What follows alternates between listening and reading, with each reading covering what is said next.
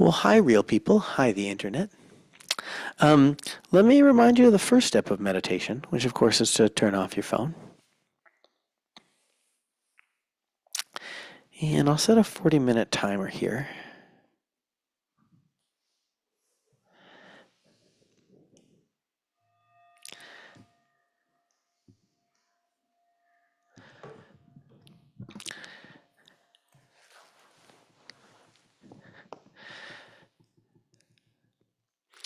And so we'll start out as we usually do with the attention on the breath.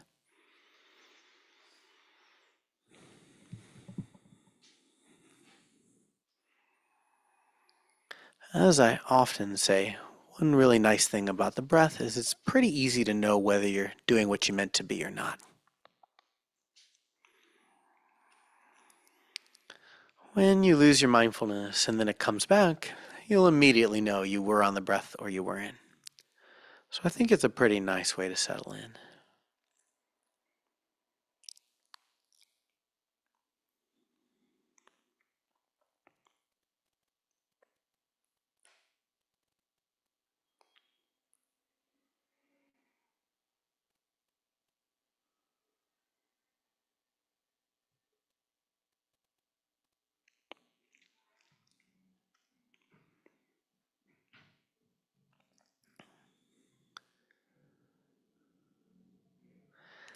And if you're new to meditating in loud environments like the mission,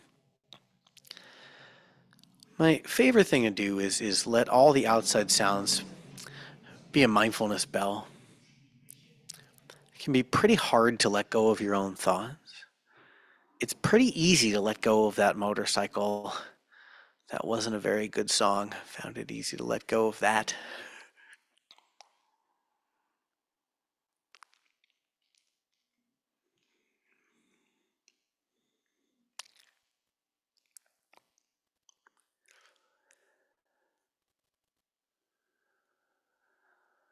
In the Dharma circles that I run in,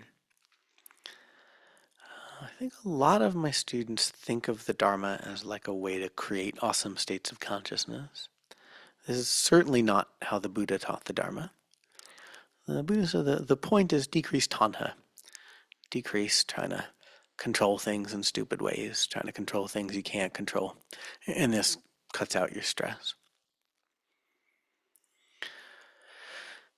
So any like a time you find yourself wishing we're meditating up in the mountains or even someplace like Berkeley where it's not quite as loud, that sort of controlling things in ways you can't all get up and move to the mountains. That's a really useful thing to work with. And in Buddhism, that's the core thing to work with. There's many ways to work with it. One example is that cultivating gratitude. How lucky we are to be in a city.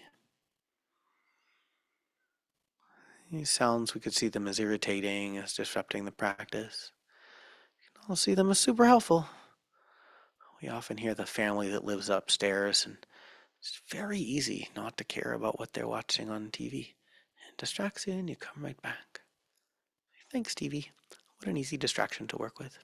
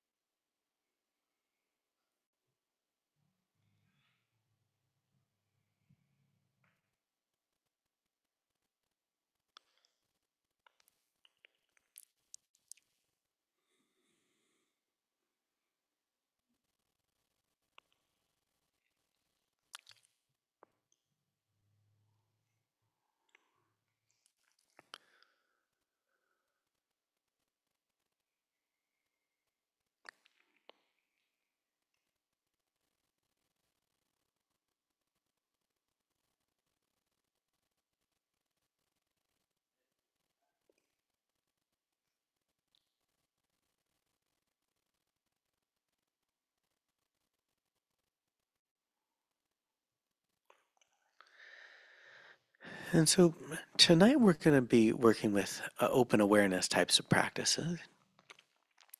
These are harder than focus attention practices. Harder in that if you get lost, it's not quite so easy to remember what it was you were supposed to be doing. Harder in that what the mind normally does, if left to its own devices untrained, is bounce around. And so when we invite the mind to bounce around, it's a little hard to tell, like, how is this different from not meditating? So it's more advanced practice to be able to hold an open awareness or hold a non-stable attention. So if you're pretty new at this, or if this evening you have the mind state of somebody who is pretty new at this, no matter how long you've been doing this, feel free to just stay with your breathing.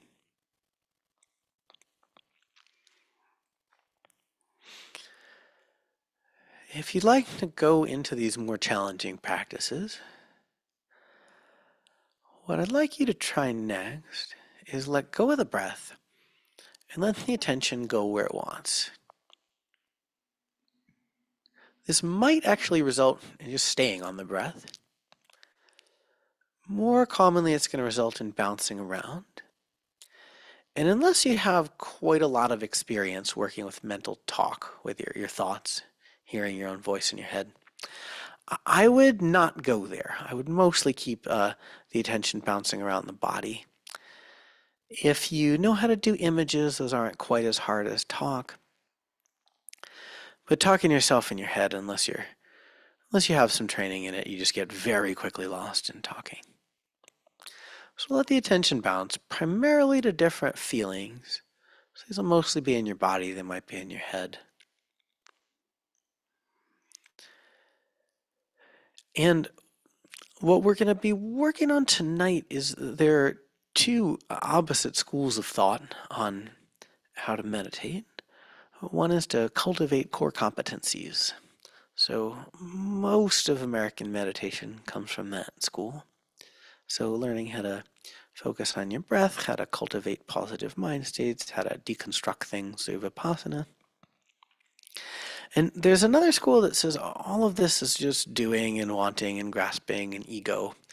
And it's actually better to just sit there and not really do anything. Do very little. So we're going to move in that direction. So as the attention bounces, instead of the usual noting practice you might do, I'd actually like you to just note the word yes for each sensation. And what we mean by that word yes is this one's great, this one's fine, this one is welcome, this one doesn't need to change. Just affirming that this is what it is.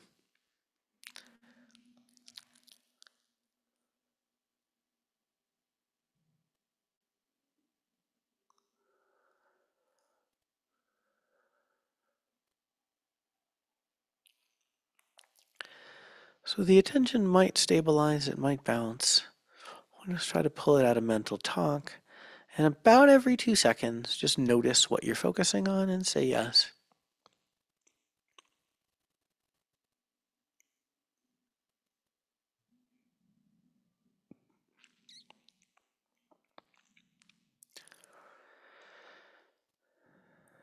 It seems you almost can't find a meditation teacher who doesn't give a similar speech around, accepting everything and your stress is good and your anger is good. And in meditation, we're just going to let all of these things in. And no matter how many times you get that advice, it's very hard to put into practice when it's you in the moment. Well, sure, some things are acceptable. It doesn't all have to be great, but not this, not this. The idea of yes, and just see what's going on, particularly what's going on in our feelings and our body. And we're just invited to keep going.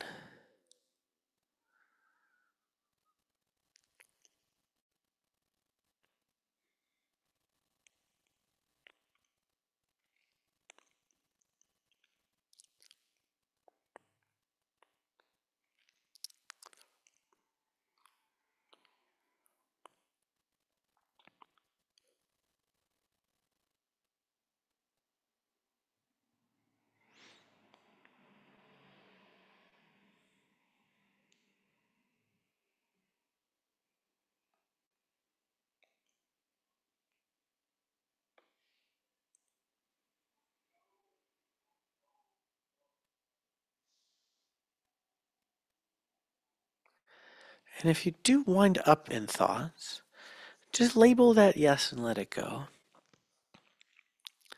The goal is to keep out of there, but that's the place you're going to go when you get stuck. It's not possible to turn the thoughts off without months of meditation, or at least turn them off for very long. It's not possible to keep the attention perfectly stable for most of us without a couple days of meditation. So the thoughts are going to go, the attention's going to drift there.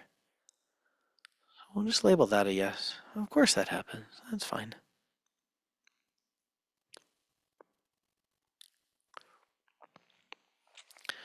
We're going to call the centerpiece of the Dharma is don't control things in ways they can't be controlled. That's what's causing all this stress. Trying to turn the thoughts off. That's not how it works. Disliking your feelings and hoping you get different ones. That's not what causes different feelings.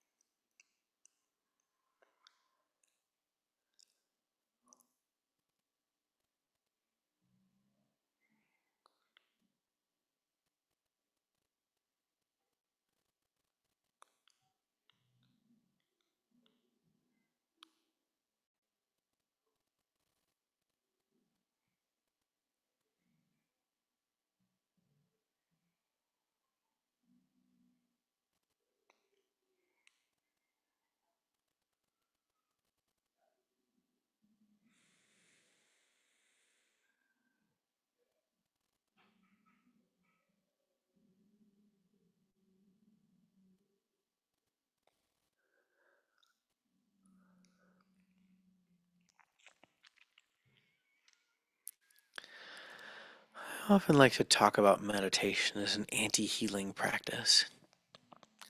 Of course, healing comes from meditation. Probably most of us have experienced that. But the anti-healing is especially in periods where you're not feeling good or things aren't going well. It's like always trying to make it better, trying to make it better. In meditation, you're pretty actively trying not to make it better. Leave it alone. That can feel really nice. Giving yourself the freedom to just exist. Of course, this isn't a life philosophy. You shouldn't take all the problems that you see and leave them alone in your life. But it's a pretty nice thing to be able to do from time to time, to leave them alone. To just say yes. Yes, you exist. Yes, that's happening.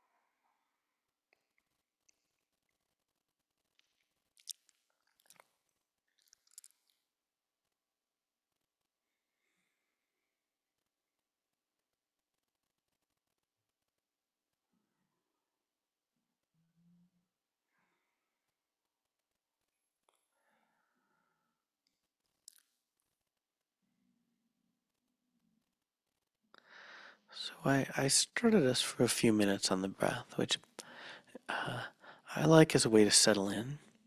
But for this sort of just accept practice, it can be a little confusing. In the breath practice, you don't just accept, you accept whatever's happening and try to put it in the background and feel your breath. In this, we even accept the distraction. If you just space out, don't do anything about that. Just say yes.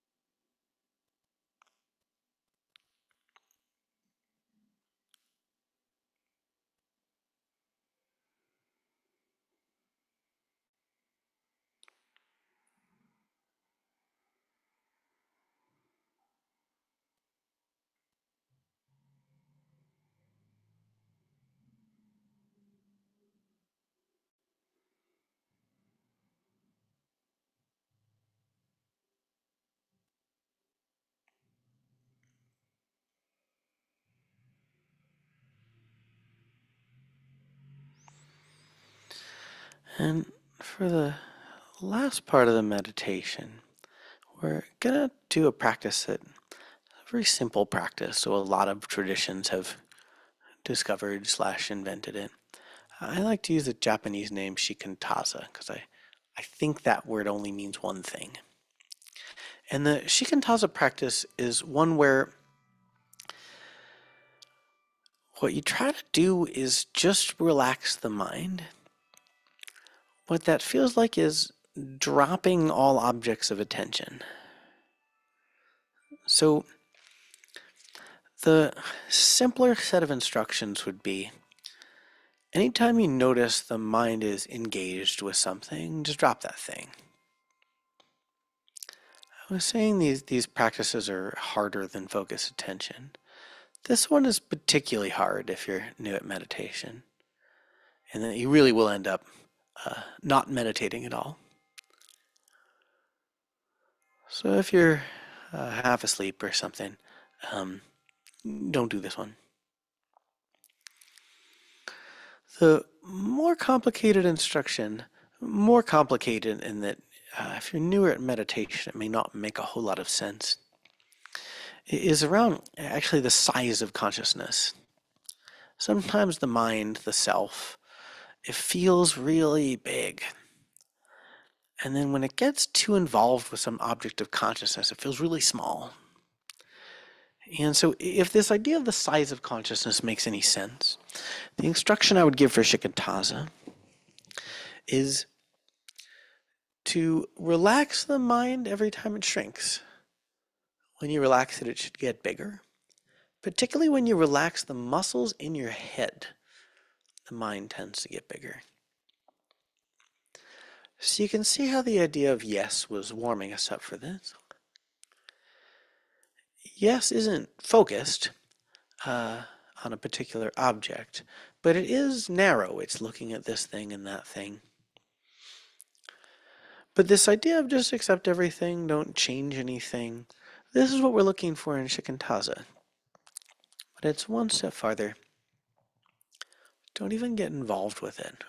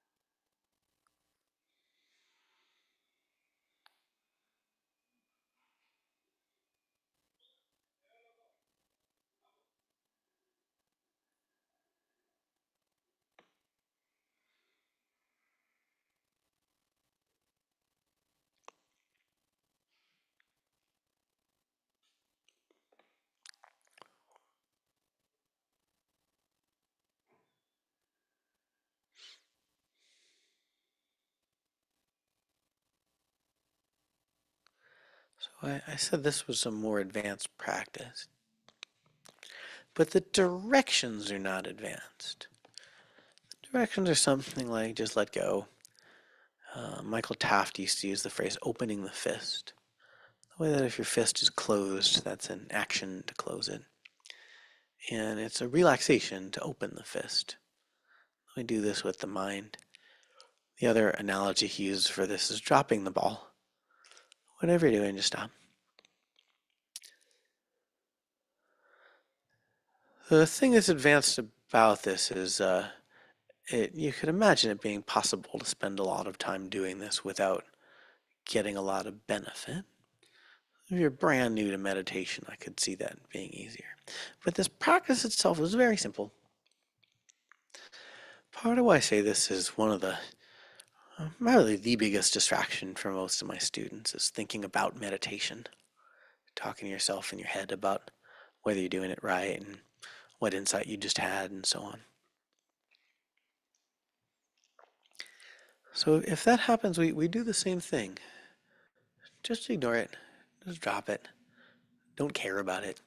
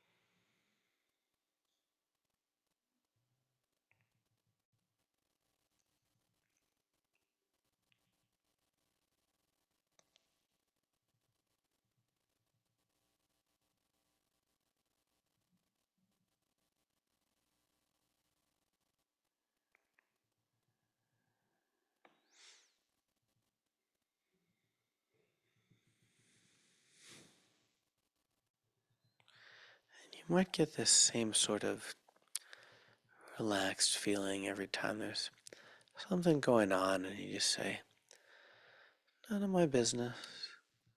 I don't have to do anything about that.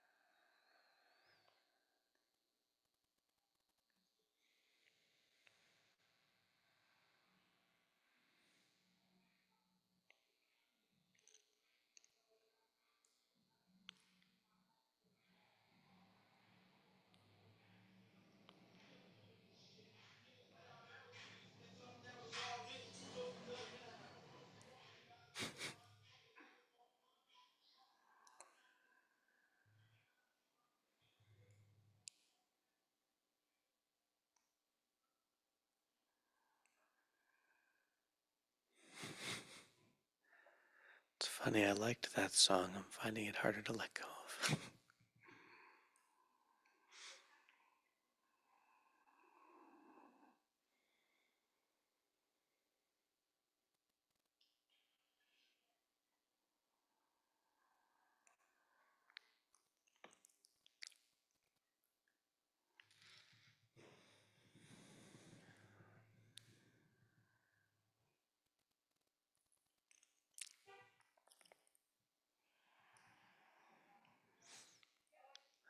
This practice isn't the total cessation of effort. Total cessation of effort would be something like just sit there. We do have one task here, just one thing we do over and over. But the effort should feel really low. All we're doing is just making sure we don't solve any problems.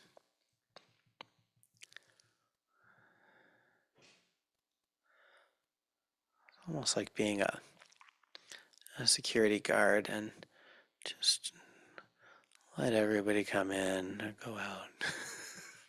Just abdicate your position. Your force of habit might be to jump down and ask somebody for ID and what they're doing there. Just everybody comes in, everybody goes out. If they want to steal something, fine. Takes a little bit of effort to remember to use the mind in this pretty unusual way.